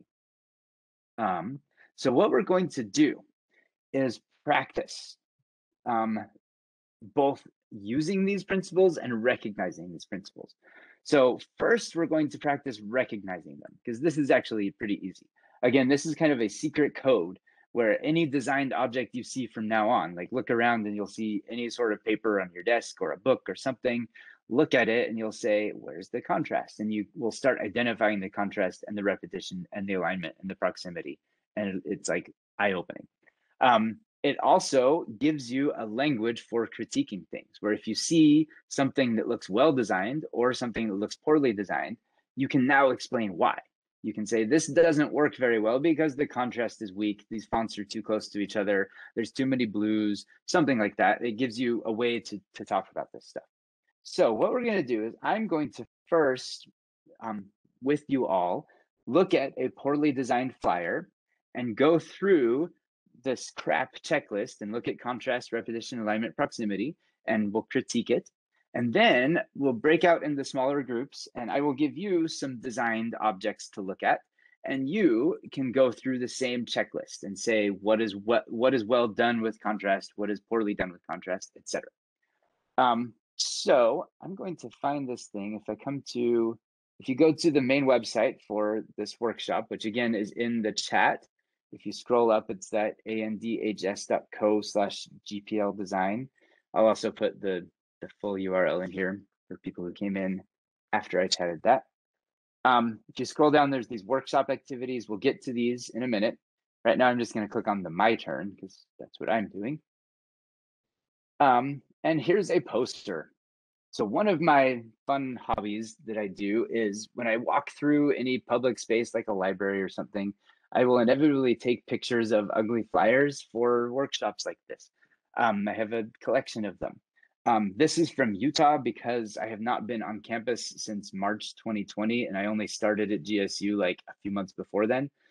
So I don't have a collection of Georgia-based ugly flyers yet because I've just been locked down. So we're using a whole bunch of Utah ugly flyers instead because that's where I was before I got here. So Utah stuff. So this was in the library at Brigham Young University. I saw it and was like, wow, that's not great. And so took a picture of it. So the reason it's not great is because it violates all sorts of principles of CRAP, of contrast, repetition, alignment, and proximity. And so what we can do is actually discuss this and figure out why it doesn't work well. So we can start with contrast, and generally I go straight to fonts with contrast. And so if we look here, there are a couple different fonts here. There's this light sans serif font, Connect With. There's this bolder sans serif font. 90% sure that's the same font. This is just bolder, and that's not. It's probably just Arial bold, Arial regular. And then they use a serif font too. If you look down here with the social media stuff down here, that's all serif font. I'm guessing that's probably just Times New Roman. So they do have contrast between font families. They have a serif font and a sans serif font. Neat. Not the greatest fonts in the world. Arial and Times New Roman are like universal and super generic, but at least there's some contrast there. That works. But those are not the only fonts here. If you look at the logo for the organization, whatever nonprofit this is, you have Safe Kids Utah County. That's a different sans serif font from here. Look at the S. This S comes down further, like right here. This S ends earlier, and it's a lighter font. So this is not the same font here. So this logo came from their corporate side. They have brand guidelines that they're supposed to follow, but then with the rest of the design, they didn't follow those. If they had gotten the sans serif font from the official logo, that would match really well for the sake of like repetition. It would repeat this font. So one thing I would try to do is if I were doing this, I would want to get this font here. So it would match here. If I couldn't get that font, then I would try to avoid using a sans serif font because this and this don't contrast very well. So if I couldn't get that font, one thing I might do is change this sans serif stuff to a slab serif, like a big wanted sign or something. So that contrasts well with this unobtainable sans serif font, and that works. So that's one way you could improve the contrast there and the repetition there. So that's generally contrast there with typography. We can look at contrast of colors too. There is a blue right here in the kids. There's a blue right here. There's a blue right here. There's a blue in the mountains in that logo right there. Facebook and Twitter and Instagram are all different colors. They're not the same blue. What I think they were trying to do was use the Facebook version of blue and the Twitter version of blue and some random red from the Instagram logo. So we end up with 6 different blues on that page, which does not provide good contrast. First of all, like it's all shades of the same blue, and it doesn't help with repetition. We want to repeat that same blue throughout. So what I would do if I were doing this, I would choose probably this blue right there because that's the corporate blue. And I'd repeat that throughout. And I wouldn't try to do this Facebook fake blue and Twitter trying to match their thing. I'd probably just actually stick the icons here instead of writing out Twitter and Instagram and Facebook. So that would help with contrast in colors. But that is also the only color besides this accidental red Instagram thing. So if I wanted more color contrast, I could go to Adobe Color, put in this blue as my base color, and see what other things might match. I think orange is one of the contrasting colors to that blue. There's probably a good orange that you could throw in there to kind of maybe make that hashtag be orange, or make part of the title be orange, or something to kind of add color contrast to it. Repetition wise, again, repeat that same blue. That would help. Alignment. Let's look at that part. There's center alignment right here. That's good. There is left alignment right here. There's right alignment right there. There's left alignment right here. If we draw a line across the top here, there's some empty space. This logo for Utah County could probably be moved up so that it aligns with the top of the S's. Or if we draw a line across Utah County, the bottom of Utah County isn't, I drew it funny because I'm using this trackpad here, but it's not perfectly aligned with the bottom of Connect With, which is also not aligned with the bottom of Health Department. And so an easy way to fix that is just get all of those in line, like bump the logo down a little bit, bump the text down a little bit, make it so they're all sharing that same horizontal line. Down here, if they're gonna go with center, make all of this stuff center. Maybe convert these into logos and put them right next to it, and then center it right here. QR codes, just get rid of those. Nobody's gonna take a picture of those. And so that could help with alignment, make everything justified right in the middle. Or if you want to be super contrastful, take this part, move it over to the left, take this part, move it over to the right, and then there's some good strong contrast there. That could work.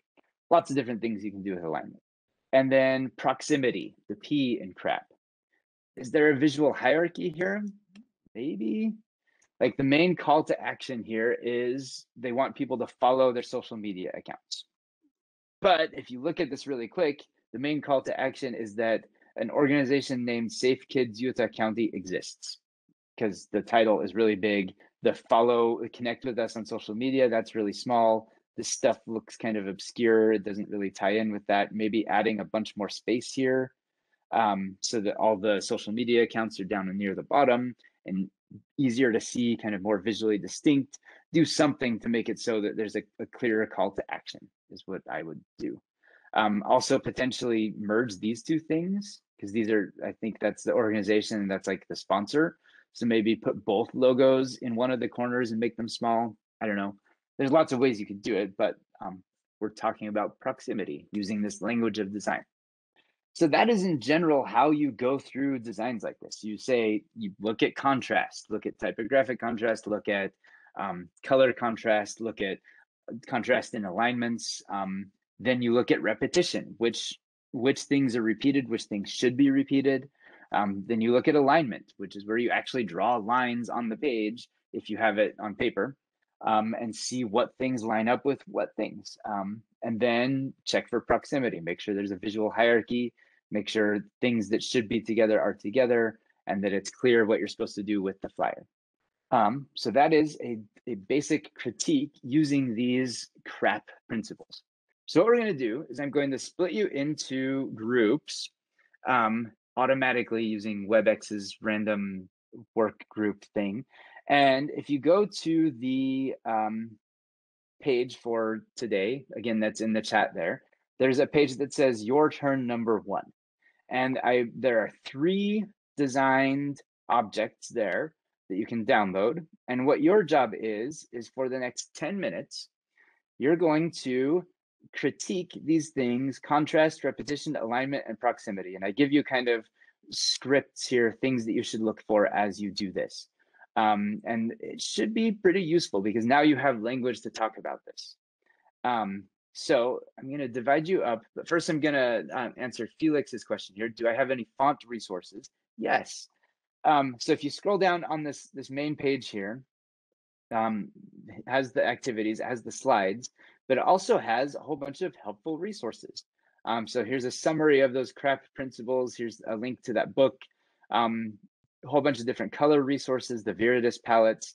There's also probably the best resource is this website called Google Fonts, where you can download thousands of different fonts for free and use them however you want. And the nice thing about Google Fonts is if you click on categories here, you can actually only show sans serif fonts or only show serif fonts. Now you know what those are. The other cool thing is if you click on a font, they keep track of what fonts are used when, because Google tracks all our information. So if you scroll down to the bottom of a font page, it actually says, here are some things that are popularly paired with this existing font. So for instance, often people use this Castoro font with Roboto, which is a sans serif font. And if you switch it, you can say, this is what text would look like if it used this Roboto heading and then this Castoro body text. And you can look at other common ones too and see kind of existing contrast that you have. There's also a link here to something called the Ultimate Collection of Google Font Pairings, where people like official graphic designers have found good combinations of fonts. And if you scroll down, you can see all sorts of good combinations of fonts. And yeah, so that's also another good resource that you can use. Okay, so go ahead and go to the your turn number 2 option or page, or your turn number 1 page. And I'm going to split you out into little breakout sessions for 10 minutes. And you're going to critique these using your new language of crap. All right, welcome back, everybody. Hopefully that was a useful exercise. I gave you one really ugly one and then one okay one and then really nice one. Hopefully you saw that pattern there. So for instance, this right here is ugly, but now you can explain why it is ugly. So does anybody in your chat, you talked about this, somebody say what was wrong contrast wise with this thing? What was deficient in its contrast? What were some of the issues that you saw? Okay, so there's just one color used throughout. They used Duke blue, so that's good for repetition, I guess. They repeated that same blue, but it doesn't help with contrast. So alignment wise, there's two alignments, I guess. There's the centered right here. This is all centered, but then over here you have left alignment. You have another left alignment here. In part, that's because I think this was a bulleted list. They may have made this in like PowerPoint, which always defaults to bulleted lists. So yeah, bullets not needed. Technically, if you think about alignment, if you look at the alignment of these bullets, it is like wrong. That bullet is aligned with like the bottom of the H when really it should be like the middle of the H. I don't know how they did that. Magic. So no graphic elements present. Yeah, there's no like logo kind of, this is technically a picture, I think, because Duke has like logos that they share with people, but that's like not helpful. Yeah, same font, similar font sizes. There's only two font sizes. There's this that's big-ish, and then there's this that's slightly bigger or slightly smaller, but this is the same size as everything else, so that's not helpful. I love this colon right here. Like, why? Will volunteer, colon, something. But I'm guessing that you all have created similar things in the past. I know I have before I knew about this crap stuff. Yeah, so proximity-wise, there are directions, but it's really hard to see the directions. Like you have the location, but then directions here, and then right below it, it's suddenly like the schedule thing. So group these things more logically for the P in proximity and make it easier to understand. So what about this PDF? What was bad about this crap-wise or good about this crap-wise? Okay, so there is one alignment. Whoever did this knew about craft principles. You can tell because there's just one left alignment throughout. There is one place where this breaks. It's actually with this title. That is left aligned here. The title is kind of left aligned off to the side. if I were doing this, I would actually scoot this over a little bit so that the title also aligns with the rest of it, and maybe scoot this Q world thing over a little bit more. But yeah, everything else is like consistently aligned. Font size, weight, and color, is that good or bad? So too unified, no contrast. So there is contrast here between the font family. This is a chunky slab serif, and then this is sans serif. So that works for families. But then the rest of this is all just very like white, just like the headings, and it's kind of hard to read. And it's hard to distinguish everything, mostly because the color is just overwhelmingly white right here. That also the italics, like look at the italic version of the sans serif font. It doesn't even look very italic. It's just kind of like, bleh, which doesn't give a lot of contrast. Strong alignment, different color for like the stats here. Where's the call to action? What are you supposed to do as a result of this thing? It's way down here. It repeats the same bullet point, this little water drop thing down here, but that doesn't need to be a bullet point. That could just be without it. And make this bigger and more prominent, because that's the organization probably wants people to donate to them. So make that bigger. And then if we go look at the Doctors Without Borders here, that's pretty good. They probably paid tens of thousands of dollars for this thing. And you can tell it looks great. So you can, like, there are probably points in here where you could critique it and say like things need to be aligned better, but in general, this was pretty well done. As far as that question, can there be too much repetition? Yeah, this feels very like they have contrast in color, like it's this blue and orange that fits on the color wheel thing, that works. But it's just all blue and white, and it is kind of boring. And so adding some other contrast to break up the repetition would help. Cool. You've just critiqued stuff. You talk like graphic designers now, which is cool, because before this, you probably had never thought about these graphic design principles: contrast, repetition, alignment, proximity. All right, so before we move on to how to actually do this, and we'll actually get to play with a program called Canva to do this, we do need to talk briefly about some technical details that you'll come across whenever you're doing any sort of design. And often people don't always understand the difference between different image types and what programs do what. So we're going to briefly talk about that here. You all have used image files on your computer. Like you take a picture with your phone and then it exists, and then you can airdrop it to yourself at your computer or email it to yourself. Like, you know what files are. But with images, there's two general categories of files.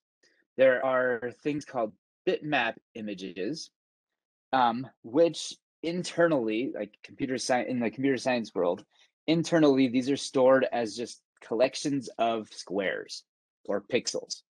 And so like I remember on our family computer, we got like Windows 95 when I was like 11, and Microsoft Paint was awesome because I could zoom in super far and see like a grid, and I could like make like pixel art using Microsoft Word or Microsoft Paint, not Word. And I could use those pixels. And that's stored as a bitmap image or as a raster image as well. Different name for the same principle, where it's just a collection of dots, basically, a collection of squares. And that works. That's an efficient way of storing images, especially photographs, because photographs have lots and lots of colors in them. And so just saying that each of these different parts of the photograph are different squares, that's a good, efficient way to do it.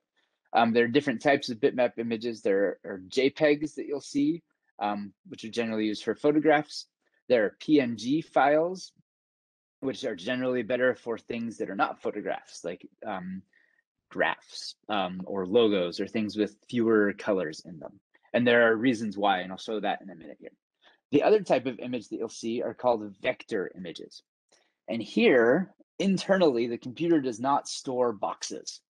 Instead, it stores math. It stores equations, basically. It's nice because you don't have to actually understand the math or the equations or anything like that. It takes care of all of that behind the scenes for you. But what it basically does, like if you look at this one right here, It's saying draw a line from this point to this point, draw a curvy line from this point to this point, and make it curve at some angle, and then draw a line and draw a line, so that it's defined that way. The reason this is neat, though, is because it's not a whole bunch of boxes. You can shrink this down to whatever size you want, and you can grow it to whatever size you want. If you want to put this 1992 thing on a billboard, you can enlarge it to like 3,000 point font, and you won't see any pixelation. There won't be any weird boxes that you'll see. If you took this 1992 and enlarged it a lot, it would look really chunky and gross, because each of those little boxes that the computer stores would suddenly be like this big. And that's awful. And you've probably seen this before if you've ever printed things. If you print like a low resolution image, that resolution basically means the size of the boxes that it stores. And so if you make it too big, it's going to look awful. And so these vector images are great because they're infinitely resizable, shrinkable.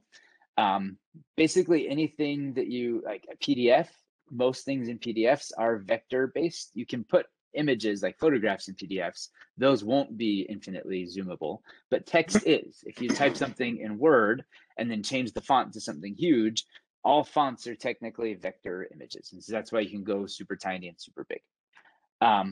So to show some differences here, this is a PNG file of a graph. It's appropriate as a PNG file because it doesn't have a lot of colors. And if you zoom in on it, if you look at this purple blob right here, every one of these squares, if you zoomed in really far, is like the same purple. And so the computer stores this whole region as purple. That's what happens behind the scenes. If you saved the same graph as a JPEG, at this level, it looks okay. But if you zoom in, notice the purple blob. You might have to get like really close to your computer here. The purple blob is no longer the same purple all the way through. There are little splotches of darker purple and lighter purple. And that is because that's how JPEGs work. JPEGs were invented for photographs. That's what the P in JPEG stands for. I don't know what the J or the G stand for, but P is photograph. And so if you're taking a picture of like a tree, you don't necessarily need every single possible green in the leaves of the tree. And so what the JPEG algorithm does is it kind of blurs stuff a little bit for the sake of storage space on your computer, which is fine because nobody's going to notice a little bit of blurring in the leaves. If you have a graph like this, though, people are going to notice that, especially if you lower the quality even more. So this is a 10% quality. Even here, if you look a little bit closely, you'll see weird splotches. If you zoom in, though, look at this great purple splotch with all sorts of gray around it. The grid lines are starting to get all distorted now. That no longer intersects. There's weird gray splotches out there. And that's just because JPEGs start doing weird distortion-y things. And that's a normal thing. You've probably seen stuff like this all the time on social media, Facebook images that people upload. Every time you upload like an image to Facebook, it recreates the JPEG and will throw it through the algorithm again. So you eventually get things that look like this, like it's just giant chunks of pixels, which looks great. And over time, things start degrading. So there's this comic here that shows like digital data never degrades because it's just like ones and zeros. But like this stuff starts happening. You get screenshots of things turning into JPEGs and then screenshot it again. And it just starts turning into this. And the reason why is because the computer is doing weird distortions to it. That doesn't mean you should never, ever use JPEGs. JPEGs are great for photos. That's, again, why they were invented. So this picture right here, I took with a fancy DSLR camera using raw images. So there's no compression whatsoever. Every one of these pixels in the raw format is the exact color that the camera picked up. It doesn't do any blurring or any magical compression stuff. So that one picture by itself is almost 30 megabytes. So if I'm like taking pictures of my family and take like 100 pictures in the space of like 2 hours, that's like 3 gigabytes of pictures in just like an hour. So that's like wild. So generally people will do that. Like professional photographers will take pictures in RAW because it gives you lots of control for editing, but then you shrink it down to kind of a high quality JPEG so that you can email that to somebody. So if I save the same image as a 75% quality JPEG, it's only 3 megabytes, that's emailable. I could bump the quality way down. That's what's actually, this picture right here is only 10% quality because it's tiny. I'm not trying to put it on a billboard, and so I can shrink it down a lot. If I zoomed in on the sky, there'd be weird blurring, which is fine. It's a sky with different shades of blue in it. This grass here is all going to be blurry. Again, fine. But JPEG is invented for that. If I save the same JPEG as a PNG, which was invented for kind of simpler colors and like graphs and things like that, suddenly the PNG is even bigger than the raw JPEG or the raw non-JPEG photo. So you don't want to save photographs as like PNG files. That's not what it was invented for. So in general, when you're working with images, as you're designing stuff, you want to use the right type of file. So photographs, you're going to use JPEGs because, again, that's why they were invented. If you're doing anything with graphs or logos, you're going to want to either do a PNG if you're doing it like on the web, where most like web browsers in theory should support vector images. That's what this SVG is. It's a vector thing that works on the internet. It's not 100% consistent, but it works. If you're doing print stuff, then you're going to want to save graphs like this as PDFs, because then you can zoom in and out infinitely and it works. Okay. So how do you actually make these things?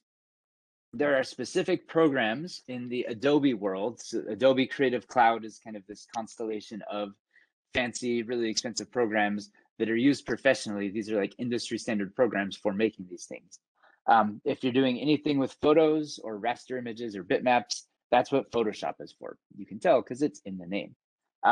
You're not going to want to make long documents or flyers or posters with Photoshop. Photoshop is for photos. There's an open source clone of Photoshop called GIMP. It does everything Photoshop does, but it's like really awful user interface and it's miserable to use, but it's free. So you can check that out. There's also a freemium photo editor called Canva, which we'll play with in a little bit. Freemium meaning like it's free, but you can also pay for different plans to get extra features or something, but you can also use it for free.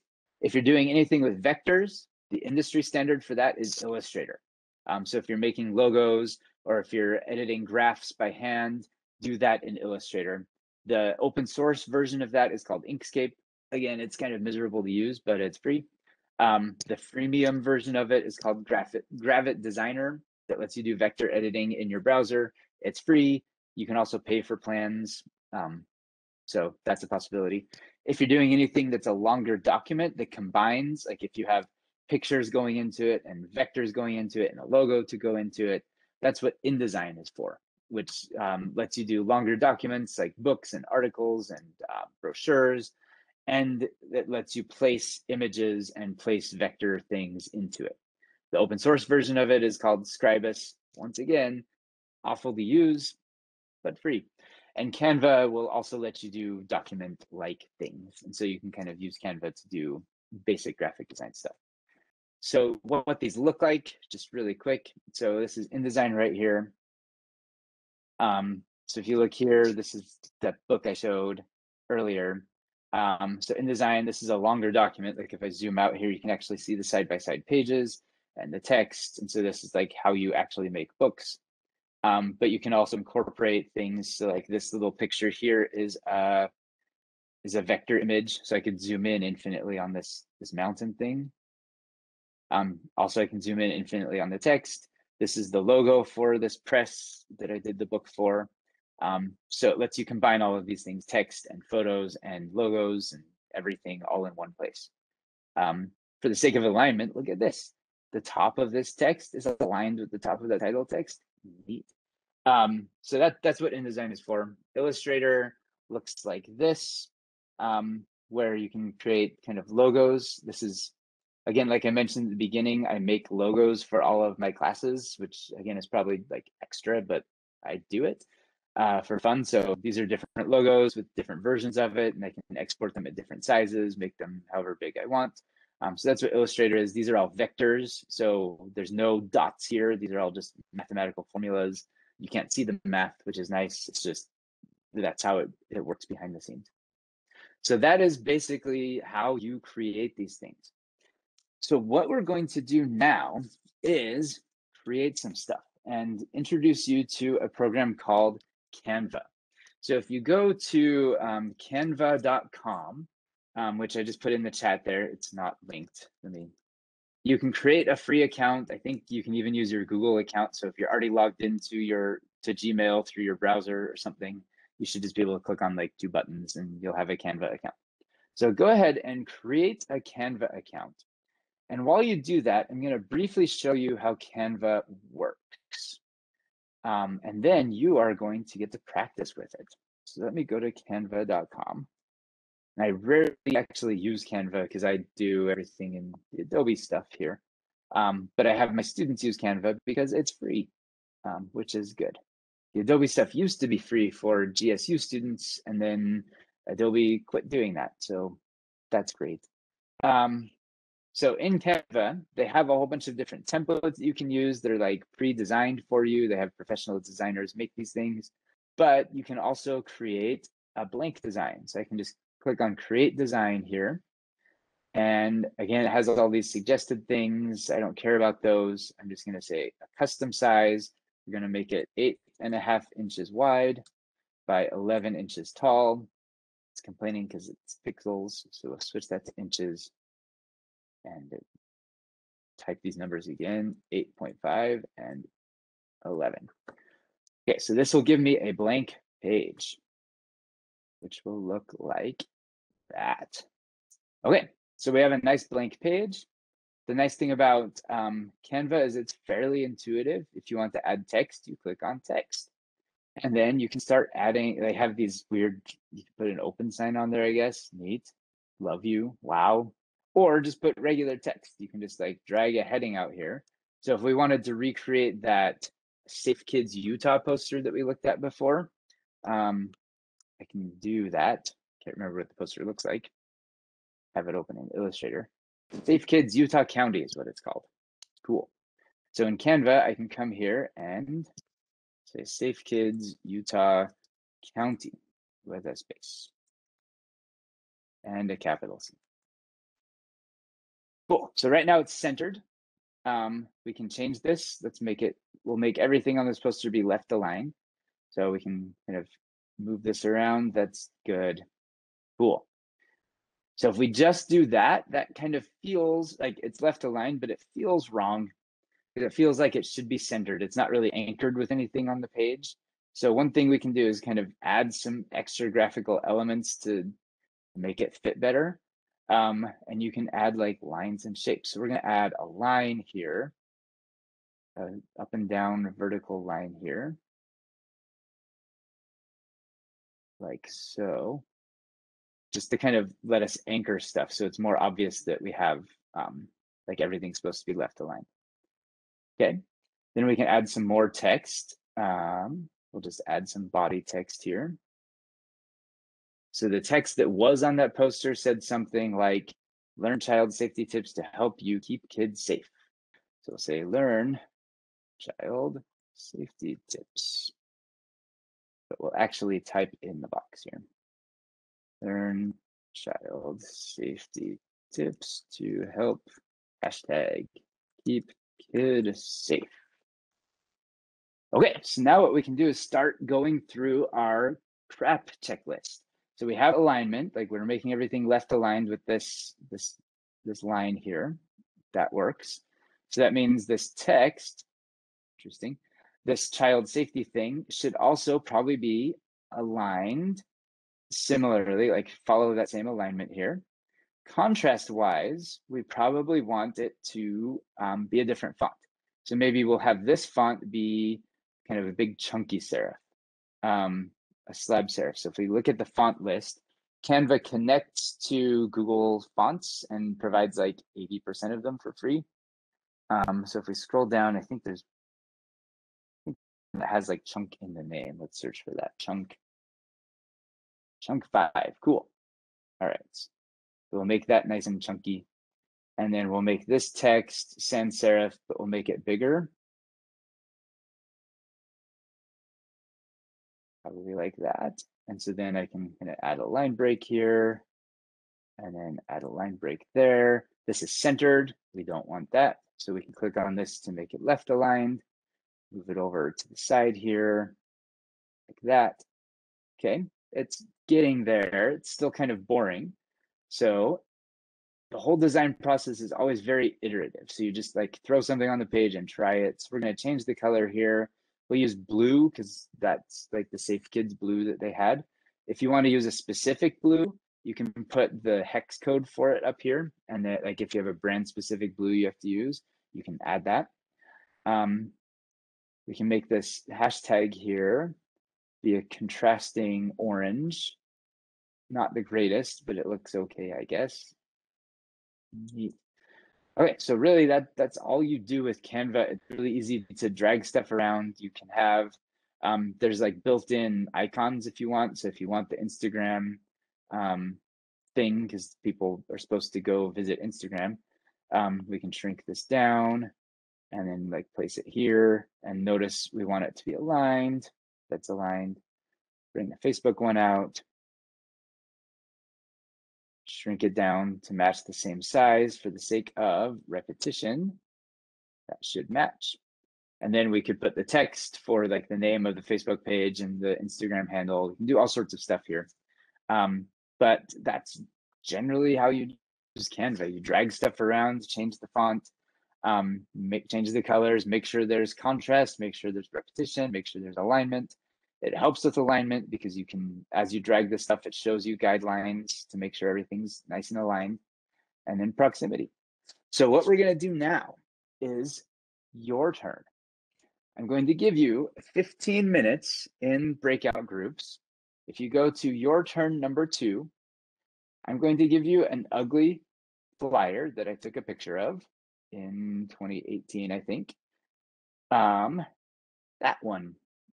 And you're going to create something similar. You're going to recreate it. It doesn't have to be identical. You can change the text. That's a lot of text. You can actually throw away some of the text, whatever you want. You're going to use Canva to do it. And so there's instructions down here. Basically, evaluate the existing design. What does it do well with crap? What does it not do well with crap? And then use Canva to create a new one. If you don't want to type all of that text, I have all of the text down here, so you can just copy and paste it. If you want to use this Y hexagon logo thing, you can just right click on it and say save image as, and then you can upload that to Canva and then use it in the design. All right, welcome back, everybody. I want to see what you guys made. So if different groups want to share their screens really quick so we can show off your beautiful crapful design, crap in a good way, share your screen. We want to see this. We have one in. Cool. So if you click on the link in the chat room, one thing Canva lets you do is share things remotely. Cool. So this one looks really cool. There's some good alignment. The top of the Y logo seems to be aligned with the top of free workshop. It could probably move over a tiny bit more so it aligns with the edge of the photo and the URL and the Instagram logo thing. Cool, good contrast with the font, good proximity. It's clear what the things are. There's visual hierarchy. It's clear where the date and time are. Good. That's really great for 15 minutes of just throwing stuff together, but following the crap principles. Another group, share your stuff, either with the magic Canva share button, wherever that is. You can click on share up at the top, or you can share your screen. All right, I'm assuming it's gorgeous and fantastic, but we won't be able to see it. So that was a super crash course introduction to Canva. I would recommend playing with it. One really good thing that you can do to kind of practice with this is these redesigns. Like find some ugly flyer that you see and then spend 20 minutes making a new improved one, and then go through the crap guidelines. Make sure you have good contrast, repetition, alignment, proximity, and make sure it all works. And then that's kind of the easiest way to learn this, is just to keep playing with it. So what we're going to do for the last little bit of the session here is work with a program that you all work with way more regularly than Canva. Lots of you may have already been exposed to Canva before. This may have been your first time. most of the time you're not creating flyers professionally. That's not your full-time job. You're writing stuff, you're researching things, and then you're writing up the results. Lots of you spend probably most of your time in Word. And Word is actually a fairly powerful program for design, surprisingly. It's a word processor. It was invented for just typing stuff. It has good like spell checking and thesaurus stuff and grammar stuff. But it is also really good at allowing you to throw design in there in powerful ways that help with the repetition in R, or the R of repetition in crap. So what we're going to do, let me share my screen here so you can see a boring, gross, normal Word document that you've all dealt with. And let's get the chat back up here because it disappears. Okay, so hopefully you're all familiar with Word and how it works. And you've probably all played with formatting things in Word. Like if you want this to be a different font, you would select the text, you would choose a different font. If you want it to be smaller, you would change it to be smaller, etc. That's normally how we work with Word, in part because the program designers have made it so that the user interface naturally lends itself to clicking on stuff and formatting it. Like it's very easy to just say, I want this to be a different font and to be left aligned or to be right aligned. And like, that's just, it makes it super easy to do that. And so we can apply crap principles to this Word file here. So right now, this is all just boring Times New Roman 12-point font. So one thing we could do is we could select this text here. And instead of using Times New Roman, we'll use a nice serif font, but not Times New Roman. If we scroll down, I've got a ton of fonts here. We're just going to use some cool, we'll use this one, Book Antiqua. Sure. So we'll use Book Antiqua Regular. That's a nice font. And so as I mentioned earlier, nothing is really ever printed in 12-point font that's really big. So we can bump this down to like 11-point font. And that looks nice. Cool. We can also start adding some contrast. So instead of having the headings be also 12-point font Times New Roman, but with this underlining, we can have this be a sans serif font. So if we scroll down, I have one right here. We'll just use this one at the top called Work Sans, and we'll make it semi-bold. We'll make it bold. Again, we're just iterating and playing here. We'll make it bold, Work Sans, and we'll take off the underlining. Cool. And we'll make it a little bit bigger. So we'll bump up the font to like 18. Cool. We can also make this right aligned for the sake of contrast. That looks neat. So we've already got some good styling here. We probably want some sort of visual separation between the heading and the text here, maybe some extra space. So if you hit enter, that's the cheating way to add extra space. You don't really want to do that in regular real life because that is now an empty line. And if you click on this little P sign, this backwards P, that's called a pilcrow, that lets you see kind of the hidden characters in Word. You can see that that's a blank paragraph here. The reason you don't want to just hit enter a bunch of times to add spacing between things is because it messes you up later. So let's say I want this analysis to start on the next page. I could come here and hit enter a bunch of times and it's gone. Or, oh, that works. So it's on a new page. But if I come back here later and say, oh, I forgot stuff for this background section, we better add it. And so we add it. Now when I scroll down, the analysis section is further down the page because it pushed everything down. So you don't really want to do that and just kind of hit enter a bunch of times in Word. There are better ways to add spacing after a paragraph and before a paragraph to kind of add that space without just hitting enter a billion times. So we've got kind of some basic crap stuff going on here with good contrast. For the sake of repetition, we need to make this paragraph the same. So you've probably all done this. You say this is Book Antiqua 11, and you might write it down on a Post-it note and put it on your desk, and then go to the next paragraph and make sure it is Book Antiqua 11. And then go down to the next paragraph, make sure it's Book Antiqua 11. Or select all the text, make it all book Antigua 11, and then go back and change all of the headings to be whatever we said. Work sans 18 bold, right aligned. So then you'd have to make this work sans bold 18 right aligned. And then if you decide to change that font later, then you have to go back and scroll through and change everything. And that's miserable. And you have all done it before, I'm guessing. Even I have done this. And it's in part Word's fault. Word makes it really easy to do this kind of formatting right here. It's all just like right here at the main toolbar. And so it's really tempting to just do all of your formatting that way. But for the sake of repetition, what Word actually lets you do is it has a shortcut to do this. And you may have done this, you may have played with this already and had experience with this. But what you can do is use something called styles. And so if you look right here, there's this normal, no spacing heading 1. These are styles. And so if I put my cursor here in executive summary and tell it to be a head 1, it just got rid of all my formatting, which is fine. We can fix that. But now it is this blue Calibri Light 16-point thing. If I come down to introduction and tell it to be a heading 1, it is also now the same, blue 16-point Calibri Light. And I could come down to all of the headings and tell them to be heading 1s and go throughout the document and do that. Where this gets really powerful is if I now want to change this heading so that it matches what we had before, that right aligned work sans bold thing. I can actually right click on heading here, on heading 1, and click on modify. And what that lets me then do is modify the style here.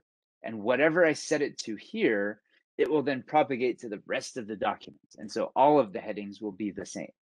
So instead of this Calibri Light thing, I can go back to work sans bold, 16, sure. Oh, we had it like 22 or something. We'll do 22. Instead of this blue, we'll do black. We'll have it be right aligned. And if I hit OK now, perfect. So sometimes it decides to keep that bold. So now we have our headings that are repeated out, and it uses that same design. And then we can come back here and go to modify, and we can make other changes. So sometimes it forgets to be bold because Word is not always great at this. Work sans bold, okay. Overwriting there. Okay, so everything should now be work sans bold like that. We can add some extra spacing before and after. So if we look right here and we get rid of this paragraph, the empty one, this is pretty close to the next heading. But if we go into the heading options or the style options and then click on format right here, we can tell it to format the paragraph and include some spacing before and after the heading. So we can bump this up to like 42 points, sure. And we'll give it a little bit of space after, something like 12. So now if we hit OK, each of these headings now has a bunch of space up above it. So you can see all of that empty space above introduction and a little bit of space below it. So for the sake of proximity, now you can see that this is all clearly kind of a group there. This is all clearly a group. And I had to edit it in one place, which is the magical part about this. I don't like, if I scroll down further, analysis right here is still using the old formatting. All I have to do is tell it to be heading 1, and now it is formatted correctly and magic. This applies to any text. Generally, best practice for using styles in Word is to make sure every element of text in the document has some sort of style applied to it. So this would need a title style. This would need a style named date or something. If you look right here, right now we're only seeing like 3 styles at once. If you click on this arrow, it'll slide through to different styles. You can also click on this down arrow and see it this way. The best way is if you click on the styles pane, it'll open up a little sidebar here that has a list of all of the styles in the document. And so this is what I generally do is I just have this pane open and then I can see everything that needs to happen. So for instance, we want to repeat the same book Antiqua 11 point font. We could edit this normal style. If I click on this little down arrow, I can then go modify that style and tell it to be book Antiqua 11, and then tell each of these paragraphs here to be normal. Or you can actually create your own styles. So if I just select some of this text and then click on new style, now I can name this something like my Nito serif stuff. And it's going to be book Antiqua 11. Cool. So if I hit OK now, this paragraph, I can now tell it to be my Nito serif stuff. And nothing really changed because it was already that way. But if I click on this next paragraph, which is currently Times New Roman 12, I can just click on my Nito serif stuff and it changes. And so I can just go throughout the whole document and just click in a paragraph, tell it to be that all the way through. And then if later I want to change it to something else to match brand guidelines or something, you just come in here and say modify style and voila. You can do all sorts of changes. It's not just like justification and color and stuff. So for instance, if I come to heading 1 and choose modify style, I can add a border, which might help visually tie this heading, because right now the heading is kind of way off to the side and the text is way off on the other side. So if I add like a border to the bottom of the text, let's make it a solid, thick border at the bottom. So if I hit OK and OK, now each of these sections has this cool border there. And because there's enough space up above each of the headings, it kind of fits well, and you can see kind of the logical sections here. There's good contrast with the alignment here. This is left aligned, that's right aligned, that's good, strong contrast. Good contrast between this heading and the text. Like, it looks pretty good compared to what it looked like before. And so in general, you just go through and add styles for everything. And then you can go through your document and style stuff. So like this needs to be my Nito serif stuff, and so on. And so you just go through and create styles. You can actually nest styles in each other, which is helpful. For instance, this is a list right here. So if I select this list and tell it to be my Nito serif stuff, it's no longer a list. We just killed the list for it. But if I create a new style called my neat list, notice how it says it's based on my Nito serif stuff. So if I change anything back with that original style, it'll actually propagate down to this one. So I can tell this to be a list, or we'll make it bold. We can say format as a list. The list option is somewhere in here. You have to like dig through the menus to find the stuff. You can tell it to be indented a little bit. Cool. All right, so that's my neat list. So now we can tell these to be my neat list. And notice how it's automatically this book Antiqua 11. So if I came back and changed my Nito serif stuff to some other font, the list would also change to that same font because they're connected and related. And that's how styles work. You have paragraph styles that apply to the whole paragraph. So if you've noticed, like when I was applying styles like recommendations, I didn't have to select the whole word. I just had to have my cursor in that paragraph somewhere, and then I can tell it to be heading 1. You can also have things called character styles that apply just to text within the paragraph. So for instance, if I want this greater things to be italicized, I can click italics, neat. But if you want it to be special italicized, maybe have it be red, or often you'll see reports where the URLs are in sans serif font as a different color. So it kind of stands out so you know that it's like a web address instead of text. What you can do is create a style just for paragraphs. So if I select this greater things thing, I can click on new style. And instead of creating a paragraph style, I'm going to create a character style. And I will call it my fancy italics. So it's going to be italic. We'll also make it green. Sure. We'll also make it bold italic. Yeah. So if I hit OK, that's still, like I didn't assign it to anything yet, but if I double click on some word and tell it to be my fancy italics, now that character, just that word right there, is green, bold, italic. And if I decide to change later, I don't want green, I can modify that style and tell it to actually be gold. Click OK. And then it changes throughout the whole document and makes everything gold, which is fantastic for the sake of repetition. So again, general best practice is to style everything possible. In part because it makes your life way easier. If you ever need to change anything, you just change it right here in the styles and you're done. Another thing is Word can generate tables of contents for you, and it generates those tables of contents based on styles.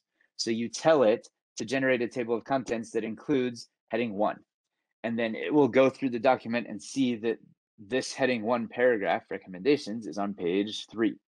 And then that's how you create the table of contents, is because of the styles that you have assigned. You also have a navigation pane, Chris mentions in the chat here, where you can actually jump between different levels of your document. So if you have a longer document and you have like a chapter style and then headings and subheadings, instead of scrolling through the document like this forever and ever and ever, you can just use the navigation panel and jump around to different places, or like this outline right here. That's not how you do it. Somewhere is the navigation panel. I rarely actually do stuff in Word here. It's also what people do professionally in these more industry standard, so like InDesign, where people make books and brochures and stuff. Everything in InDesign is also style based. So like right here, if I double click on this, this is called main text, the narrator main text with a drop cap. And so that's why that big C is there. I could switch it to something else and it suddenly looks completely different. I could switch it to be the poem style. I could switch it to be this poem speech last. And so they're all just different styles. Here's the table of contents style, the copyright page. So like that's the normal thing you do. The other nice thing about using styles in Word is those styles transfer to more professional programs. So if you do have like a designer on staff who does InDesign and uses that for creating annual reports or whatever, if you pre-style your stuff and then send it to them so they can stick it in InDesign and make it fancy, everything's already pre-assigned here, so it's really easy for them. Often that doesn't happen. So like in all of the books and things I do, no authors ever use styles. And so I just get like a plain Times New Roman formatted document and I have to guess what the headings are and what levels the headings are. And that's actually why, if you've ever written like a paper in APA style or MLA style or Chicago, they have specific requirements for like heading 1s have to be centered and bolded, heading 2s have to be left aligned and a specific size. Like there's these guidelines. And as an undergrad, you're like, I hate this because I want it to look fancy, or I want to use headings differently. The reason that is the way it is in Chicago and MLA and APA is so that the typesetters will know which things are level 1 headings and level 2 and level 3. So it kind of standardizes it. You can also create like a boring APA style thing here. So instead of saying heading 1 be right aligned with this really cool font, you can tell it to be centered, bold, Times New Roman. Looks boring, but it's still based on a style. So that makes it easier to be consistent. So that's how you do this stuff in Word. It's the same principles, this contrast, repetition, alignment, proximity. These design principles are kind of universally applicable to posters, to flyers, to videos, to Word documents, to architecture, to fashion. They're all over the place. And so now you are fully equipped with these tools to make your own cool stuff. And you have the language to be able to critique things and to recognize why things look good or why things look bad and create your own good or bad things, hopefully good things now. So glad you were all here and joined us for this fun little foray into graphic design, and I'm excited to see you off on your own adventures in designing and creating really cool looking things in the future. So thanks for joining me.